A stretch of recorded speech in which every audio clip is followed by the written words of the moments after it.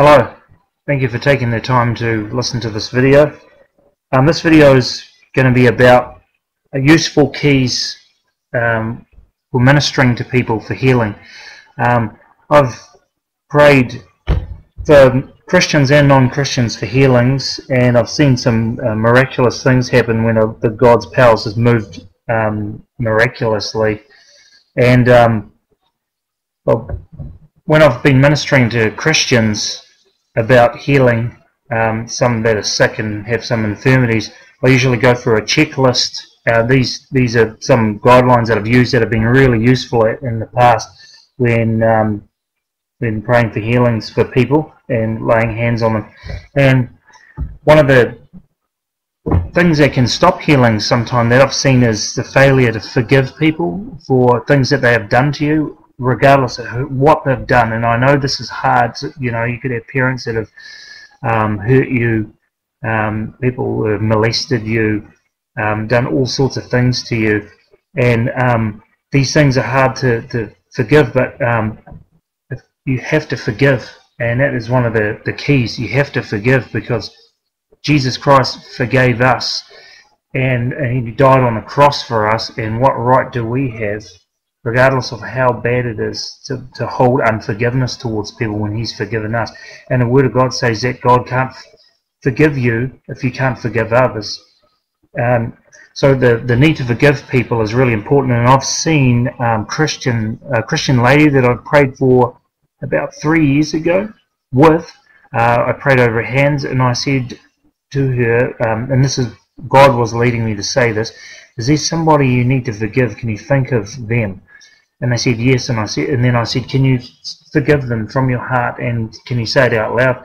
And she went and did it, and she had an arthritis in 4 of her fingers, and one of her fingers straightened out, and she was the one who told me, look, my fingers straightened out when I forgave that person. So I saw an instantaneous healing, because sometimes the spirit of infirmity can sit on that unforgiveness and it will not budge because you failed to forgive. And Satan is a legalist. Honoring your parents is another one. Regardless of what, if you may have some hatred towards them, you have to let it go. You have to let it go because you can come under God's curse. Curse is a man who holds his mother or father in contempt, and these curses come from God. So honor your parents.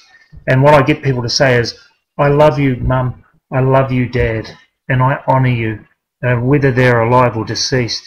And you'll feel God's love really pour down to the situation, and oftentimes if the sickness is from a spiritual thing, the spirit that's causing the infirmity can't stand the love of God, and it confuses them. Renounce all idolatry, all the things that you have held up in your heart or enthroned in your heart higher than God. In God's sight, it's idolatry, and you can come under a curse from that, and a spirit can sit on that unconfessed idolatry. Renounce all the sins of your ancestors. Sometimes if your ancestors and generations back have been involved in the occult or involved in witchcraft or anything like that, a curse can come down through the family line, or involved in idolatry as well. And through no fault of your own, you can be under a bondage from something that your ancestors do. So what I get people to say out loud is, I renounce the sins of my ancestors in the name of Jesus, and I forgive them in the name of Jesus. And then the love of God and the Holy Spirit can move. And if there's a spirit sitting on that or a curse, it has to go. And you tell the demons to go in the name of Jesus. And renounce all involvement in the occult, the hidden area of God. Absolutely, if you read the book of Deuteronomy, these blessings and curses are in there, curses that come on people for a lot of the things that I'm talking about in this list I've written out. Renounce all involvement in the occult. The occult is an absolute abomination in God's sight. Renounce all involvement in the occult, and that's, you can go through a lot of things of the occult, horoscopes, astrology, witchcraft, palm reading. All those things are an abomination in God's sight. If you read the book of Deuteronomy, you'll see what I mean. These things are good guidelines that I've seen for healings and do it in love.